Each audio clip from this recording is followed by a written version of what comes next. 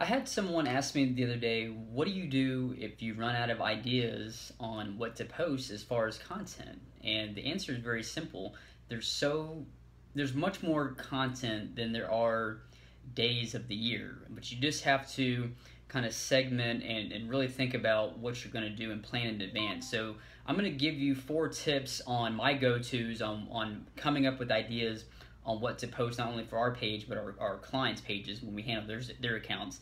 And the first tip is to look for local trends or local news and blend in with those topics. So in the Dallas-Fort Worth area right now, one of the hot topics is a lot of companies are moving here from out of town to cities like Plano and Allen, McKinney, for businesses such as Toyota, Liberty Mutual, and many, many more. And so we're able to come up with ideas on how to get in front of those people, how to talk about the different businesses that are popping up. I know the Cowboys are moving to Frisco. I mean, there's so many things going on locally, and we're able to talk about those things. And basically, whatever the water cooler talk is at work, we're able to jump into those trending topics. Of course, it needs to make sense for each industry, and you need to word it in a way to where it makes sense for your business.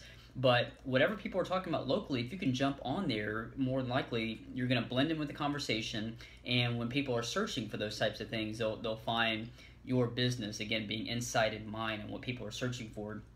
Number 2, and you've heard this before if you ever followed my videos or my blogs, is to simply answer frequently asked questions. That's the biggest thing you can do content-wise, and that's why I'm shooting this video now, and we're going to create a blog post from it.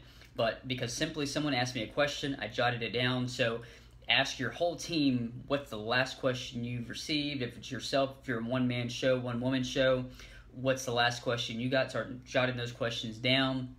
Start answering those questions with social media posts. Number 3 is be a problem solver. Solve problems. Make a list of what the most common problems are for your customer base. So if you're an air conditioning company, it could be that your common problems are your heating bill or your electric bill in general, whether it's summertime, whether it's wintertime, whatever the case may be. If you can start to solve those problems through tips and through posts, you're able to build that trust, because people love when you solve their problems, and they'll remember you when they have a quote-unquote real problem or a bigger problem that they can't solve on their own. Number 4, which is probably one of my favorite ones, is to overcome objections with your post. And I like to do this by addressing the objection head on with a story. So for instance, for us, it could be a business. Some business owners think that, well, hiring a social media company to do my social media could be very expensive, or I can't afford it. And we can write a post stating, we have a client that first thought that our services were going to be too expensive, but when we showed them time and time again the return on the investment, they stayed with us for 2 years, 3 years, etc. So you get the idea. Just make a list of your most common objections and start to unpack those and solve those through client stories. So again, you could be a lawn mowing company and someone say, well, I did the math and it's way more expensive to hire someone to do it than to do it myself, and I enjoy doing it.